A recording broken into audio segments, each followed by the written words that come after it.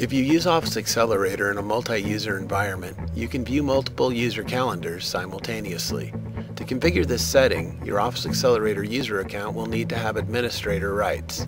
If you don't have admin rights or you're not sure, you can email or call Office Accelerator support and we can remotely configure this setup on your account. To set up multi-calendar view, you'll first need to configure which user calendars you need access to. To do this, open the Office Accelerator phone book and click on the File menu. Then select Administrator, Add Remove Users to open the Admin utility. From the Admin utility, click the User Logins tab, then select the user whose calendar you would like to set to multi-view.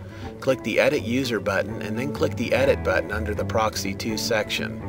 Now select the Office Accelerator users whose calendars you would like to view. Click OK to save these selections and click the Save button to exit the User Properties screen. Close the Admin utility and log into the Office Accelerator calendar with the user that you just set up proxies for. Click the Show Multiple Calendar button and change the number of calendars you would like to display simultaneously. Starting at column 1 and working your way down, select the user's calendars that you would like to display. By default, column 1 is the calendar you are currently logged into, and column 2, 3, and 4 will be those users that you are proxy to. Click OK to save your selections.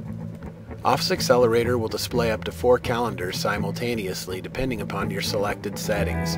These calendars can now be viewed and modified on the same screen, where you can drag and drop events between user calendars, either moving or copying the event or task and reassigning the calendar entry to another user.